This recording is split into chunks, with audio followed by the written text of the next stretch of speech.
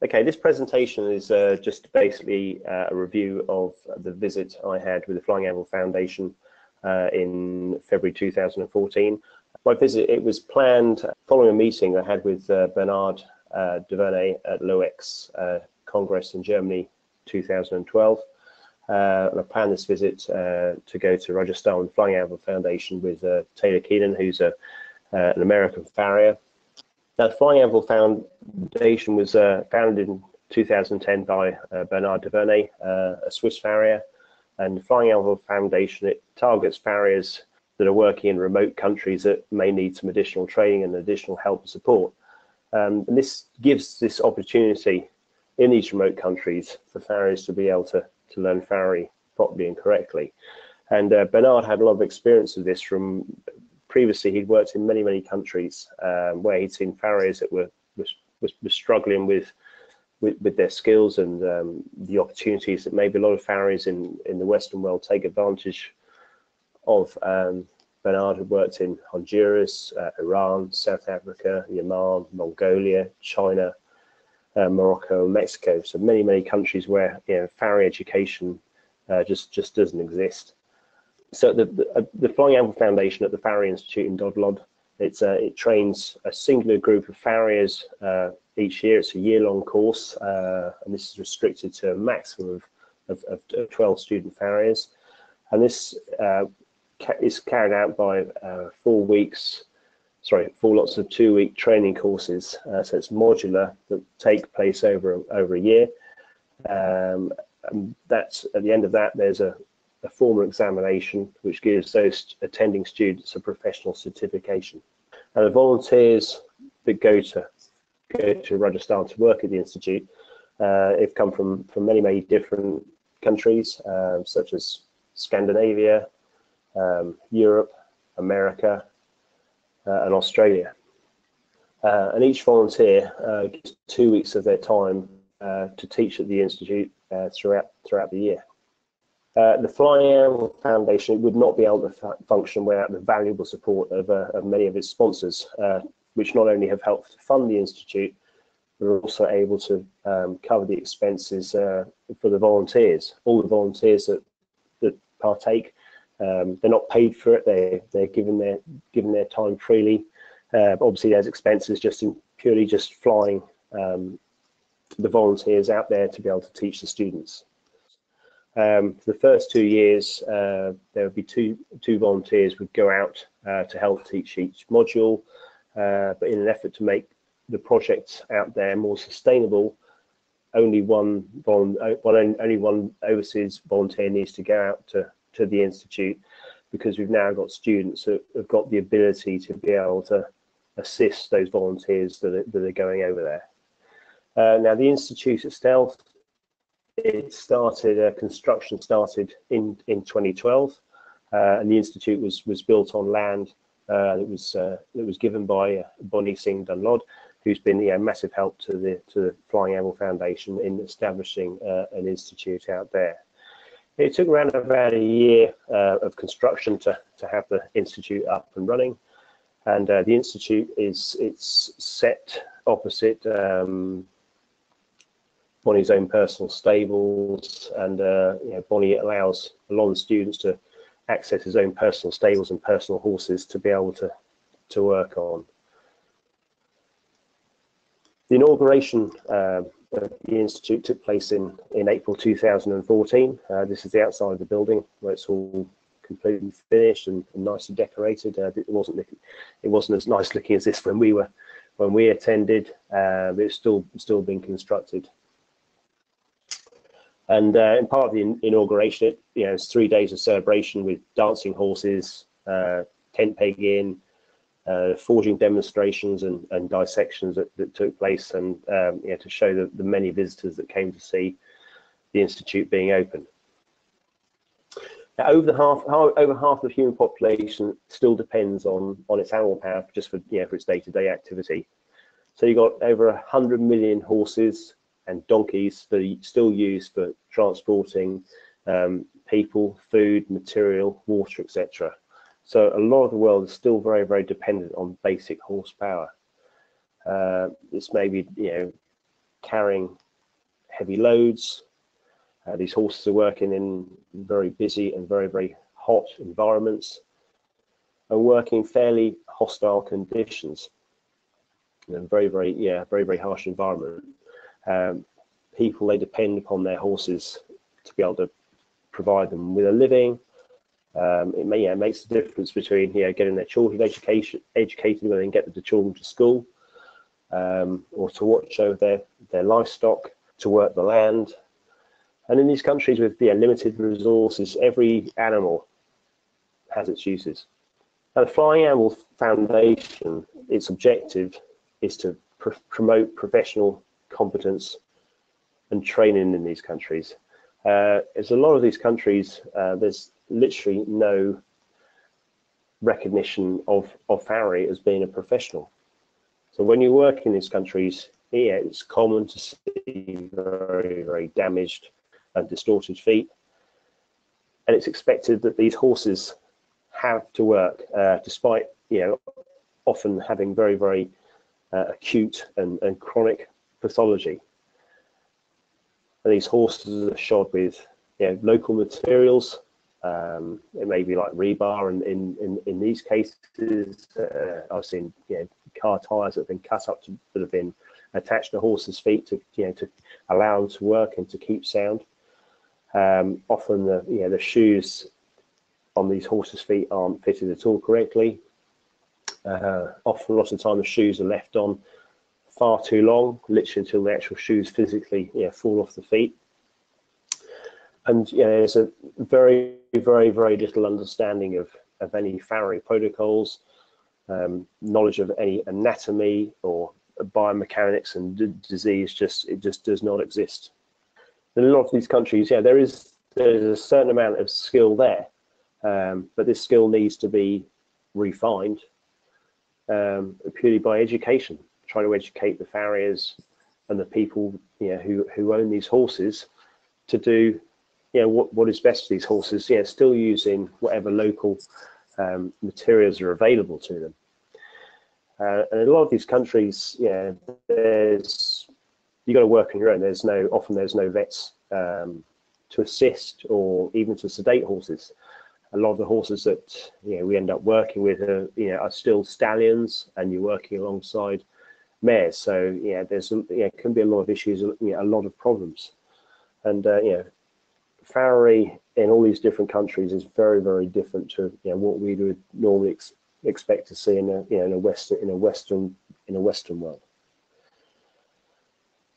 The local people, they're trying to achieve the best that they can with the facilities they have available to them. And often, the farrier profession, it's learned from one generation down to the next. As I said earlier, the ability is there, but often the knowledge is lost when that information is transferred down to the next generation. There's often a lack of techniques, that much thought for what the horse has to do, or of the horse itself.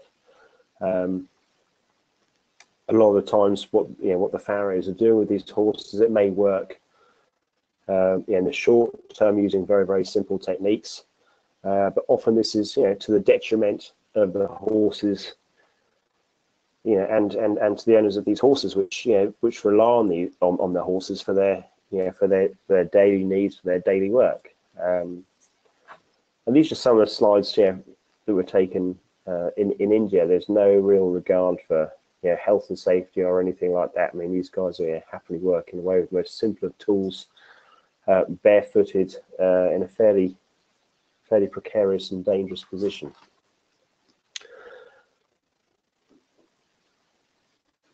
The first impressions of India was mainly just the complete chaos. The drive-in, there's no acknowledgement of any sort of traffic regulations. There's a constant use of horns. There's quite a lot of rubbish everywhere, and quite a lack of sanitation. And the other thing was just that there just seemed to be animals and people everywhere we looked. And it was just a lot of quite quite amusing just to see, you know, cows, dogs, pigs, goats, camels, elephants, wherever, you know, wherever you looked, you know, walking down the streets, maybe sat in the middle of a roundabout, maybe walking down the road towards you as you're driving along. And you know, India itself, it seems to be thrive on a very dynamic existence. You got some very strong smells, constant, you know, sounds all the time. Yeah, lots of very vibrant colours, and it's, yeah, it's very hot during the daytime, and very dusty as well. But the people themselves, you know, despite the obvious poverty, are, you know, are very happy, and it's very common for, for small young children are expected to work either individually, or they'll work along with it with work with their families in one of their occupations may well be. When Taylor and I, when we eventually got to Dunlod 4, it was absolutely amazing building. It was built in the 1700s. The family that still live, lived there from the original people that built it, descended from Rajasthan royalty. It was absolutely massive place, and it's also home of the Marwari horse, which I'd heard about through discussions with Bernard, but I'd never actually sort of just seen one before until I got out to the institute. Now our rooms were placed right at the very top of the fort. Pretty basic bedrooms. We had a bathroom. We had a bed. But the views from our rooms were absolutely amazing. And this is the views that we saw, literally out of our bedroom windows every day. It's quite surprising how cold it was, during the night. You say you need a hat and a coat, but and in the morning it's still a bit sharp. But as the sun got under the sky, it certainly got very warm. Because of how old the fort was, it was very strongly fortified with 2 outer walls. And it would, back in the day, would have a huge number of residents and servants that would have been living there to look after those that were living at the fort at the time. So the first day was just mainly taken time to get acclimatized, recovering from the jet lag. It was surprisingly very cold overnight, and very cold first thing in the morning. But it quickly warmed up as the sun got into the sky. But the mornings were still surprisingly chilly. Dunlod, it's a small town of about approximately 25,000 people. Very busy, very sort of densely populated. People were always very walked out of the fort. They were very interested in us. They wanted to talk to us, and they wanted to practice their English with us, and were always asking for pens. But we were very friendly and happy and always smiling. Now the economics in India were completely different to what we're used to in the Western world. A litre of petrol was like 7 cents. That's the equivalent of about 5 pence in the UK. A cup of tea for 9 cents. You have a complete haircut and shave for 70 cents. Bottles of beer. We were very fortunate enough to be able to find somewhere where we could purchase beer. But to shoe a horse, put 4 new shoes on a horse, you're looking at around about the equivalent about $4, about £3 in British money, and a farrier, even though it's not really a recognised job, a recognised occupation in India, monthly salary is around about $250, which is seen as a good earning to make, and to buy a donkey $110, or a camel slightly more expensive, about $570. I was able to get a shave when I was out there. It was 30 cents to have a shave, and whilst I sat in the chair, had a massive big load of, I think, like the equivalent of chewing tobacco shoved down the corner of my mouth, which felt like it was burning through my jawbone for the duration of my shave. So first day at work, I thought Bernard was joking when he said that this is our transportation down to the Farrier Institute in Dunlop, but didn't seem to be the case. This was our transportation. So the horse and cart, it took us down to the Institute, down through the main streets of Dundlod for a very, very bumpy ride, and we were accompanied by a lot of smiles and waving hands from the villagers. And down at the Institute, it was still being built whilst we were there. The construction workers were migrants from another part of India, and they lived on site. On the left was where they got their water from, and on the right hand side was that was literally their kitchen, their entire kitchen to cook food for approximately 30 people. And it's just expected for men to be able to. They all work together. They all eat together. But they're all very, very, very happy and friendly. And it's expected that men, women, and all children all work together, helping out. It's complete equality. All seem very, very happy to be doing the jobs that they were doing. One of the big things about India is just the complete lack of any sort of mechanization. The smallest of jobs are extremely labor intensive. At the Farriery Institute, there was the children of workers that were there. They're always smiling and dancing, playing in the sand, building things. They're always very, very happy to receive some sweets or receive a piece of chewing gum.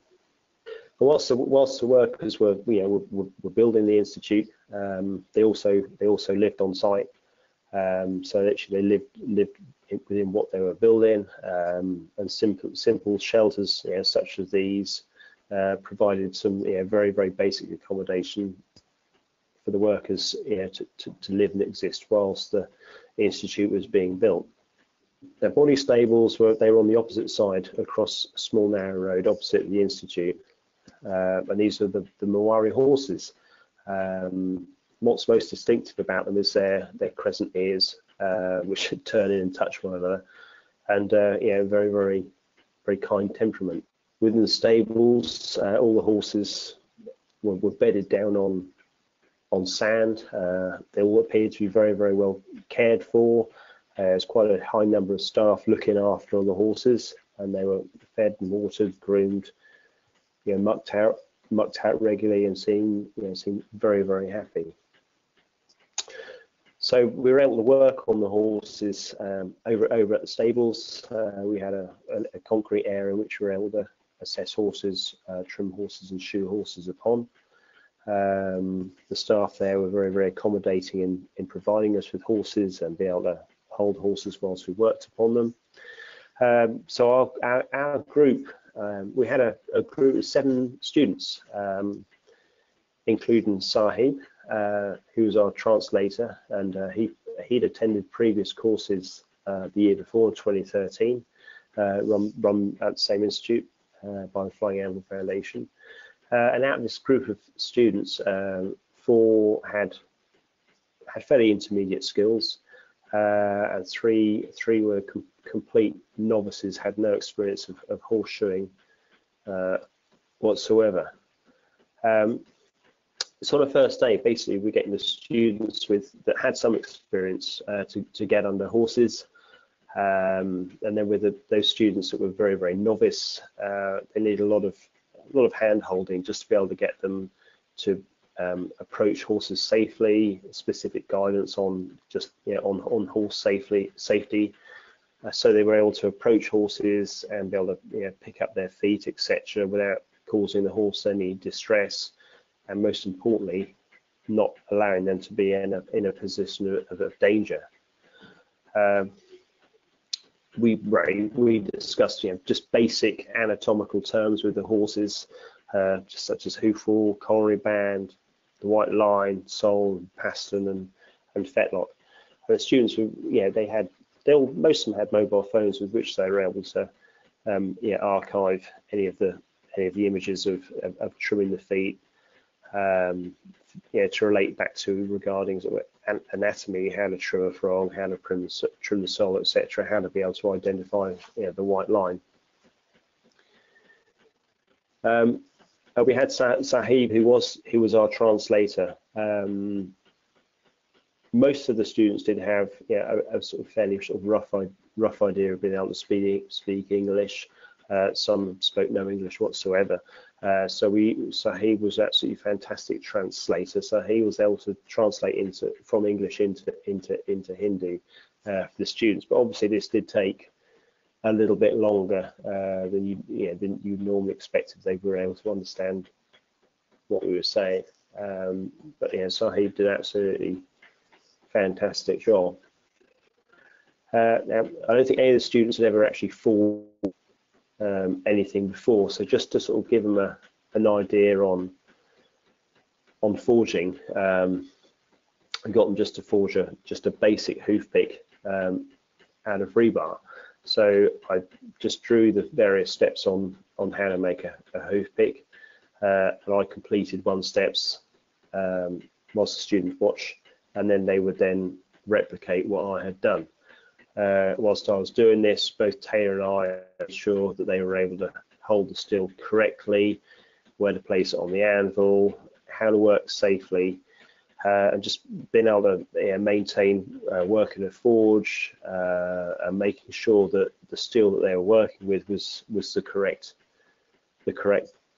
temperature.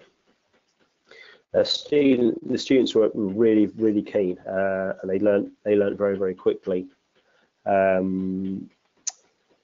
Taylor had attended the Hoof Care Summit in Cincinnati, I think the month before, and Chris Gregory very kindly donated 2 of his textbook on Farriery books. These were given to the library of the Flying Anvil Foundation. Still to this day are referred to and are very useful for the new students that are coming through the institute.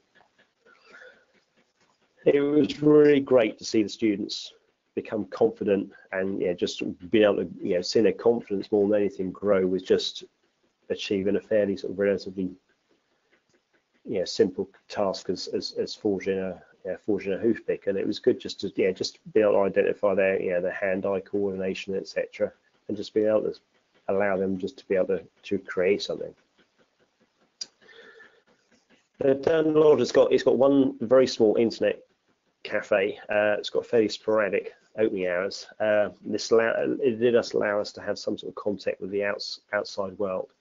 And it's quite funny. The first time we went to use the cafe, we were followed by a few locals, and we were on our iPads and all the rest of it. And when we looked up, there's sort of two or three deep, just sort of looking at what we were doing. So I think they just weren't very used to outsiders. It's such a rural situation in Dunlod. The sanitation in India is completely different to what I was used to. There's a lot of wastewater around. As a result, the water table has got sort of dangerously low, and the landscape is extremely arid. The ultimate may be in recycling manure from the animals, cattle, pigs, horses, etc. is made into patties, and it's dried out on walls around the village. And this provides fuel for both cooking and also provides heat during the often quite cold evenings. And the toilets and sewage are very different and appear quite primitive to what you'd expect in the Western world. And open sewers and no toilet paper is a very sort of a common occurrence. Now, rainfall is fairly uncommon, but it did occur during our visit. It's just a photograph of sort of the main square. So during the daytime, when it's not chucking down with rain, there's a small market where you can buy vegetables, and you also buy cooked food. It normally gets dark around about 6:30, and the time that we were there, the forge didn't have any lights, and power cuts are really common out there. We'd normally experience several power cuts per day, which is not great when you're sort of up when it's dark and trying to have a shave, and all of a sudden the lights go out. So sort of shaving by candle became a fairly common occurrence. But during the evening times, we'd eat together every night, and we'd talk about what we'd experienced during the day, and as well as just being able to find out a little bit more about one another, because I think we all came from extremely different backgrounds, so it's really extremely interesting to hear their life stories, hear where they're from, hear how they came to find themselves trained to be farriers in Rajasthan. Now, one of the first horses that was shot was actually the pony stallion, which took us to the institute on the first day. It had been previously shod, I think in November time previously, on the previous course. It only actually had half a shoe on one front foot, and the other 3 feet were very worn down, primarily because of the hard ground, very arid and very dry. And his feet were really quite small, around about 2.5 inches wide. And we shot him with 4 just regular plain stamp shoes. These were forged out of 1/2 inch round rebar with a slightly rolled toe, which I've never really forged anything out of rebar before, and it's not the easiest of things to accomplish. Yeah, he was the first horse shot at the institute, and he was trimmed and shod by the intermediate students. The rebar was really very hard, and the stamps and the pritchels that we used were fairly wrecked after just making these shoes. Now, the following day, myself and Bernard, with the 4 intermediate farriers, we went to a stables, a town or big village called Navalgarh. They had a number of dancing horses there. This one had chronic laminitis, and it had previously been taken to a local hospital to have just analog X-rays taken with its front feet. As I said previously, you can't just ring a vet out and get a vet to come and take out some nice digital X-rays of your horse. In this case, you had to go to the local hospital. Now, this horse had previously been shod by a graduate from the institute. He was shod with a reversed open-toed bar shoe, with a plate welded in front of the frog over a very thin sole. Much of the time, when working away from the institute, horses are shod on sand. So if we go out to the stables, the conditions aren't great. It does make it very difficult to properly evaluate conformation. It doesn't make work particularly easy either. It was really interesting to see how horses were stabled in India. They're all tied up very differently to what I'd seen previously. They all seem very relaxed. Often they lay sleeping in the sand, and the horses and their legs and bodies were decorated with henna for when they're performing at weddings. And it was a really harmonious stable, so there was plenty of coming and going. Everyone was busy mucking out, feeding and grooming the horses, just going about their day-to-day business. Well, one of the highlights of the day was seeing an elephant. I've never really seen an elephant up close and personal before. This wedding was brought in. It was taking part in a wedding. She was a 35-year-old female elephant called Hearty, as I believe. So Bernard told me that all female elephants in India are called. And again, you can see across her ears and down her trunk, she was decorated for the role that she was going to be carrying out at the wedding. And as it was a Saturday, there were plenty of children milling about at the stables, and they were all very interested in what these white guys were doing, with the horses' feet. And the family who owned the stables, they cooked us a really superb lunch, which was cooked in simple clay pots on an open fire outside, and it was really very humbling to be able to be a part of these families' lives just for the day, and to be able to help them. And again, it was very humbling for them to cook us a meal and be so polite and kind to us. At Dunlods, it's mainly Hindu with a fairly significant Muslim demographic. Religion is a very important part of day-to-day life. Taylor and I would often be awoken by the call to pray, which would occur at the start of each day. And one of the first things that did strike us in India was the driving and was the vehicles. They're not probably the most roadworthy of vehicles generally, and it always, whatever the vehicle is, it always tends to be completely overladen, either with goods or with people. I think we did see some motorbikes, I think, with maybe as many as 6 people, carrying 6 people. Again, this is likewise with trains and buses. Often they have numerous people standing and sitting up on their roofs, and this is just seen as the norm. We had a day off on the Sunday, and we were able to hire a driver for the day, just take us out and sightsee. We called this garage just to fill up with petrol, and we came across this gentleman who was out delivering eggs. I don't think I've seen a motorbike quite so full of so many eggs. But in India, it's not particularly that an uncommon sight. And driving through rural India, it gave us a chance to observe locals in traditional dress and various modes of transport.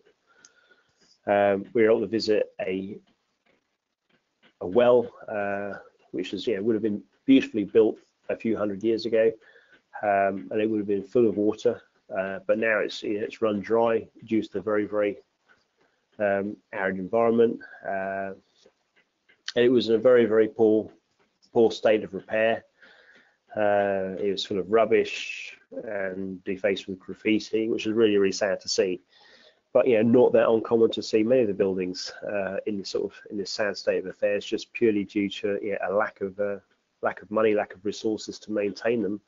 They're very elaborate, and it is sad to see them falling into this sort of disrepair. Next door to the well was a temple, a Hindu temple, into which we were invited into and then blessed. And this was en route to a holy place, which was up in the mountains, which is full of pilgrims, snake charmers, stalls selling various spices and cheap tourist gifts. And the noise and smells and sights were really overpowering. All the pilgrims, they're all walking to a pool to bathe in, and men and women and children stripped off and washed themselves in the rather brown and murky water. The men and women kept to their own separate areas. It was almost a biblical scene, certainly surrounded by a cacophony of chanting, wailing. Bells were tolling. There's monkeys leaping around everywhere and screeching. Cows mooing. Also, there's incense wafting through the air, mixing with the fairly sort of acrid smell of cows, goats, and numerous monkeys. On the way back to the fort, we called in to Bonnie's cousin, Devendra, who was very keen to show us his stable of Marwari horses and also camels. Devendra had about 60 Marwari horses, on which he also took visitors on safaris. And again, like most places in India, there is an abundance of animals running free around the yard, the fields, and the stables. When we eventually got back to the fort, there was some entertainment had been put on for some tourists that were there, that were staying there, that were partaking in a horse riding safari, and there was dancing, music, fire eating, and juggling. We ate outside. It was still a little bit chilly, but we had some fires. We had some nice food, and we also had some Indian wine, which I'd never experienced in my life, which was very nice. Health and safety, it sort of exists in a very different dimension in India to what we're used to in the Western world. And I think a lot of the time, fate purely was in the lack of the gods, particularly those involved with the construction industry. Whilst we're there was a French film crew. They spent a few days recording a documentary about the Maori horse, part of which included an interview with Bernard about the work of the Flying Anvil Foundation, and also about the Institute in Dunlop. Now, for the students, we composed a very simple method to teach them a trimming protocol, which was safe, repeatable, and reliable. And it helped to use marker pens to sort of highlight anatomical reference points just to help them with their trimming. Vets in India are very rare, particularly in rural India. And often, more often than not, time is the greatest healer. This horse, it took a bad kick to the leg whilst out on safari, and spent 6 months in box rest until it was deemed fit and well to come back into work. Time spent with the intermediate farriers in Introduction to Cold Shoeing. This is using Indian machine-made shoes, which were quite soft. Attention to detail was emphasised, from assessing conformation to finally clenching up the last foot. With these farriers, it was really getting them to think first before doing anything, as they had some a few entrenched bad habits, and they're very keen to sort of jump in and start trimming feet. So we just had to try and get them to slow down and think about what they were doing, looking at the feet, looking at the conformation before they started pulling shoes off and getting stuck into trimming up feet. And they produced some really good solid work, and it was just really good just to get them to slow down and to think through their rationale before they started trimming feet. All the students, we spent some time just forging just some basic stamps and pritchels. This is demonstrated to the students, and obviously their purpose was explained to them all, because none of them had any real sort of forging experiences. The resources for tool steel in India are very restricted, so we had to use steel from vehicles, from suspension springs, because this is a harder steel. To make the pritchels, we were cutting off about 2 inches of spring steel, which was then welded to a length of rebar. The stamps were forged from spring steel also, and were then welded to a steel handle. The good thing was that the students were able to match the stamp and pritchel to ensure that these would give them crisp nail holes. The tools, we called the tools in the sand to temper them and to ensure it retained the cutting edges of the tools. The rudiments of fullering were demonstrated to the more experienced farriers. The steel that we were using was really a lot harder than the sort of the mild steel that we would use, that I'm used to using in the UK, and probably half the time was actually spent sort of renovating the tools after use, because it was extremely punishing on the tools, on the fullers and the stamps and the pritchels. But I think the first attempts were quite inspiring, very inspiring, and they were able to improve with further practice.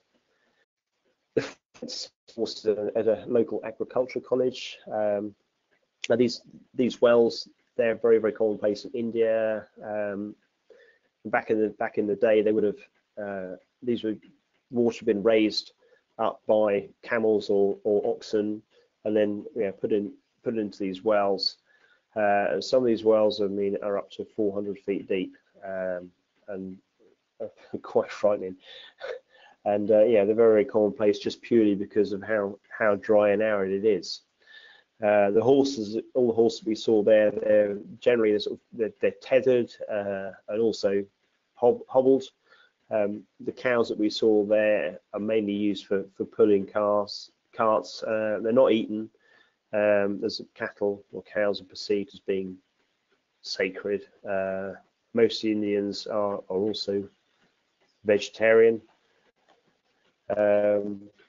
These two fields, they're side by side. It's just a demonstration of how important it is to be able to irrigate the fields out there, because it is so very, very dry and very, very arid.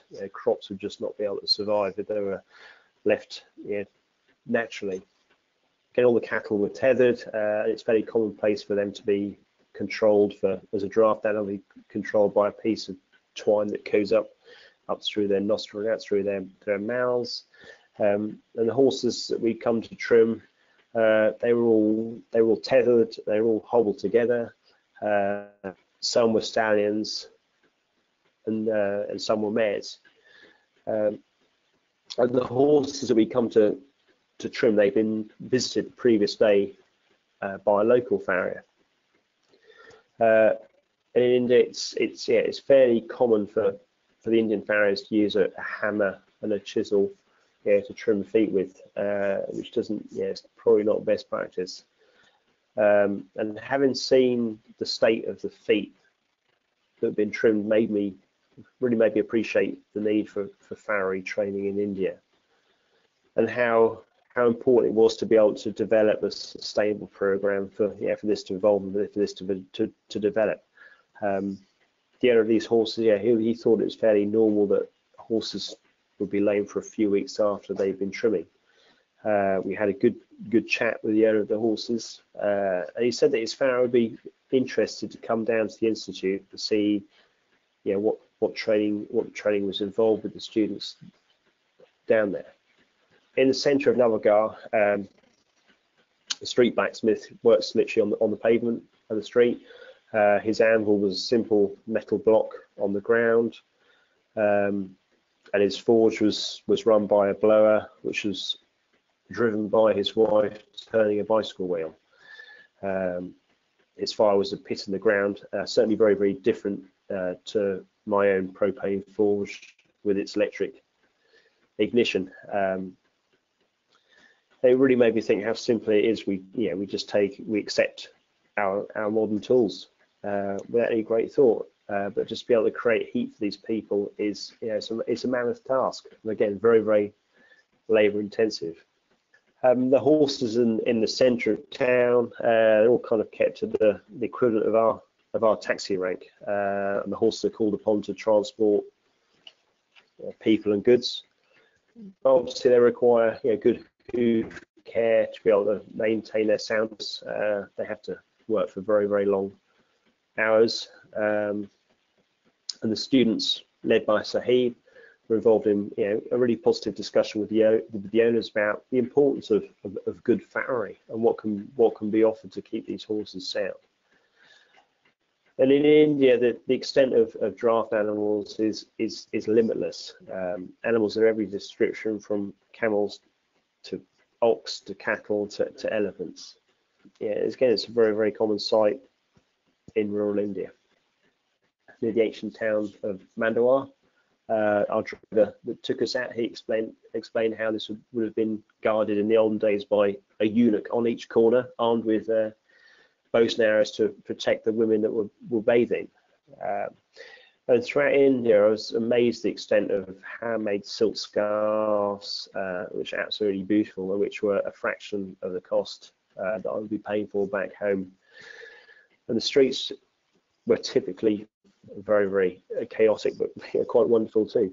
And there was an abundance of fresh garlic, fruit and vegetables, which indicated or gave an indication of the land round Mandawar was far more fertile to what was round Dunblond, which is very, very dry and very, very arid. And we were able to take the opportunity of having some quite elaborate handmade leather shoes, which were tailor-made for ourselves. It's just when I thought I had seen everything possible in India, I caught sight of this or probably the ultimate baby rocker in a backyard. This baby was sat here whirling around as the oxen was used to mill cereal, and all the buildings in Mandawar were absolutely beautifully decorated. Absolutely amazing. But a lot of them were derelict, as the population of the town have plummeted just purely because of a lack of employment.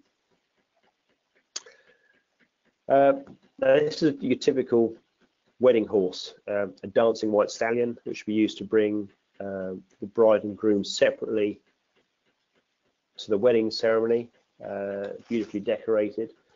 Some of the bits that are used on these horses do seem to be quite severe. And one of the dancing horses we saw was lamanitic and was quite tender on its feet. Its feet were pretty long, and the heels and the toes had migrated forward, resulting in quite a distorted hoof, as well as it had quite a convex sole, and the white line was distended, indicating laminal tearing. Its gait had a very pronounced heel first landing, and to improve the foot's distortion and reduce pain, the heels and the toes were trimmed back to normal proportions, and the shoe was fitted to reduce the breakover moment. The vertical line shows the termination of the heels on the bearing border prior to trimming. And these horses, they get fed a huge amount of carrots in their diet, so acute and chronic laminitis is a fairly common condition. And after this horse had been shod, it appeared more comfortable. They had a wedding to attend to that afternoon, so there was little respite for this horse. And the caste system, it still exists in India. Inequality between genders mean both men and women have to do the same menial task. This young girl was helping to rebuild some of the stable walls. The bangles which she's got round on her upper arm were made of plastic, but years ago these would have been made out of ivory. And the students, they were outstanding, had very, very hungry minds, and they were keen to learn. Probably no different to any other farrier across the world. Now, two of the students, Sudesh and Ashok, were mounted police officers, and on our trip back to the airport, they were really, really keen to show us their headquarters, where they train. So we're able to see the horses being ridden in the outdoor school, and seeing the recruit putting through their paces on the parade ground, and have a good look around the facilities at the academy. We were able to meet one of the farriers who worked there. He was army trained, which is really the only recognised way of farrier training in India. His shoes, they were all handmade, plain stamped shoes, which he made on a charcoal forge, which was electronically driven. And he was probably paid around $6 for a full set of 4 shoes. So this was, it's our farewell to India. And this sign at the bottom here I saw this on one of the first few days we were actually in Dunglod. I thought it encapsulated the positivity which is shown in many aspects of Indian life, because from what we could see in rural India, life is pretty tough, very, very different to what we're experiencing in the UK. So with that, we departed back to the UK. Farrell Taylor went back to the USA, and that kind of brings me to the end of my presentation. And I'd like to just extend my thanks to Soundhorse Technologies for being able to sponsor this webinar. Thank you. Okay, very good, Mark. Thank you. It was very enlightening. And we'll go to our question and answer session now. We have a few questions already. Mark, let's start with this one about the materials used. Is they they don't necessarily will have an avenue to improve the quality of the stock they'll use. So you were more or less teaching better practices and forging the shoes. Yeah, it was mainly about, you're working with the whatever you got available to you, and I think really the steel that's imported, that was brought to the institute, until you actually started forging with it, it was very, very difficult to sort of ascertain the quality of it. And I think whether it's tools that are coming in, or whether it's just the mild steel. I mean, it was meant to be mild steel, but it was extremely hard, and just to you probably need about 2 heats just to get a toe bend. Very, very different to what I'm used to certainly in the UK. And the gas forges that we're using in the institute, they're Colleoni forges, fantastic forges, but even they weren't able to heat the metal up sufficiently. Well, they were able to heat it up sufficiently, but the metal had such a high carbon content, it made it very, very difficult to forge. And likewise with the tools that are imported out there, until you start to use the tools, you're not that familiar with how good the steel is out there and what quality it is. Okay. And could you talk a little bit about the goals once you left? What are the goals for the students to continue their education? Well, the group that Taylor and I taught, they were the first group. So that was the first training session, first one of 4. I believe. I think the next session was in time, and then they had a break over the summer because it gets very, very hot there. And there are two other modules. The last one being in the November time, when all the attending students, they sit a formal examination in order to give them a certification at the end of that 1 year's module. Okay. And then could you talk a little bit about the background of the students? You had a couple of police officers, or did they have equine background or metalworking backgrounds? They had horse backgrounds. So I mean, the mounted officers, they are responsible for the care and maintenance of their horse on a day-to-day basis. But this doesn't involve shoeing or farrier or anything like that.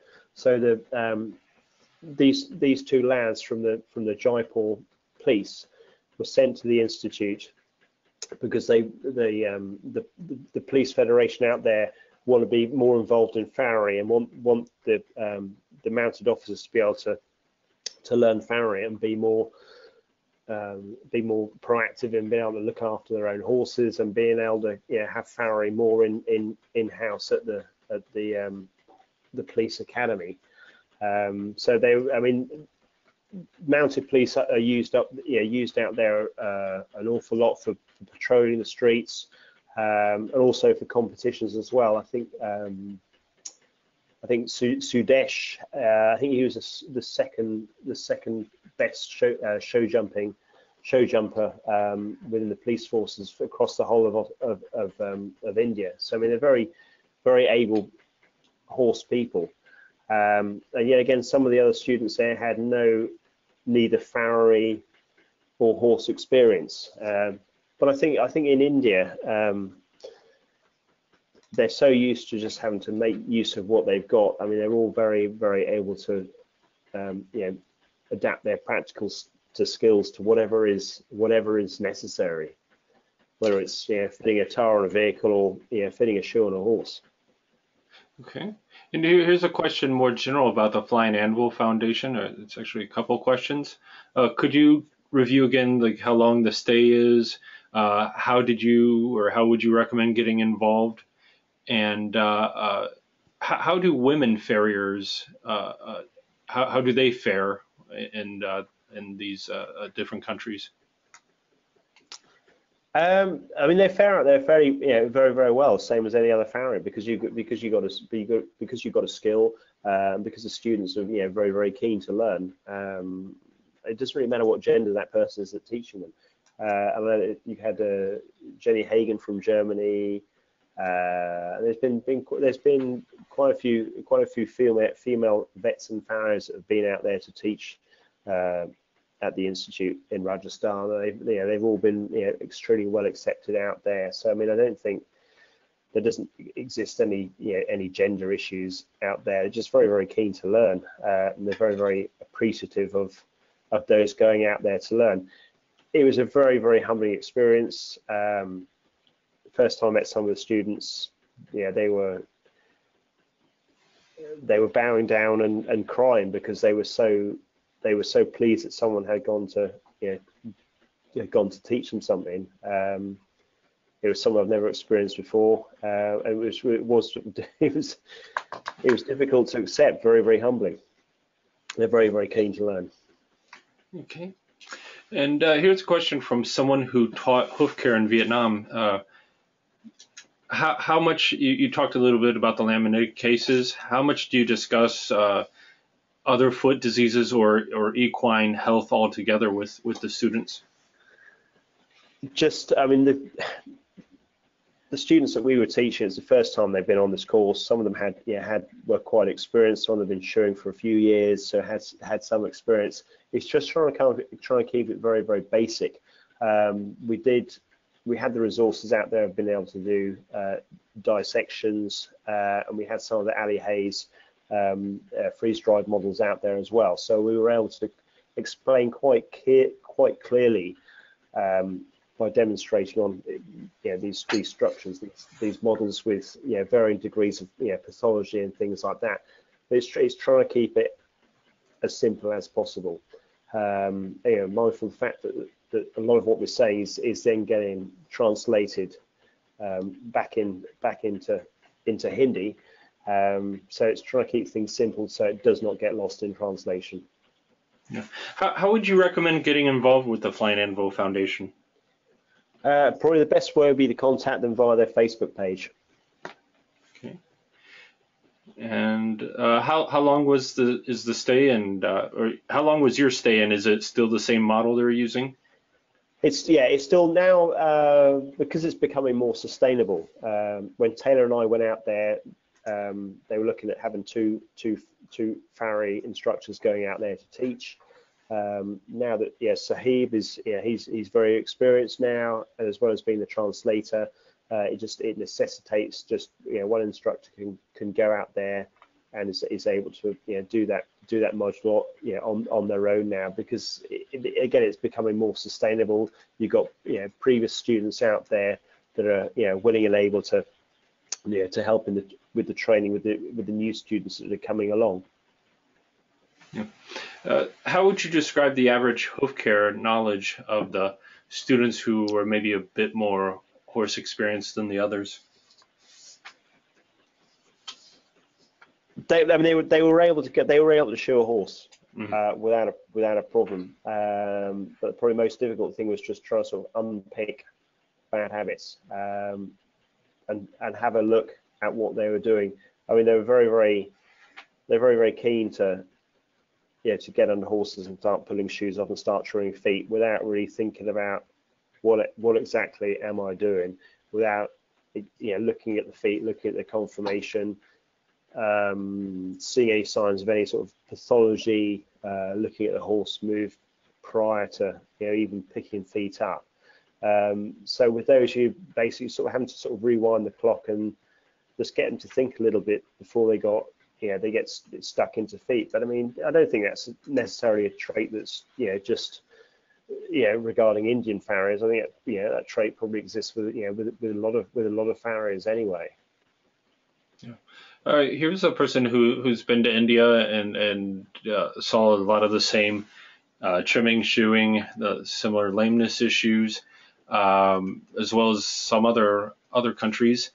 Did you get a feel of what the trimming and shoeing needs were for the various environments of India, or just specifically localized to this area you were in?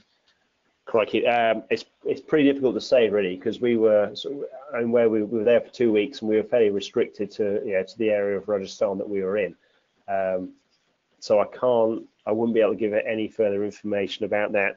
I think Bernard would probably be the best person to speak with, because I mean or contact via Facebook, because I mean he's worked all around India. Okay. And here we have our last question. What did you take back specifically that influenced your hoof care work? How much I take for granted.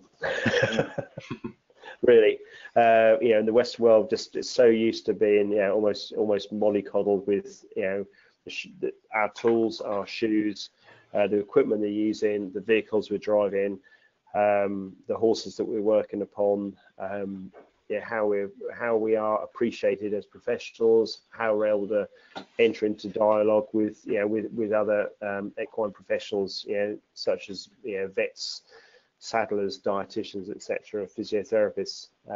It doesn't exist out there, mainly because Farrier is not actually recognised as as an occupation.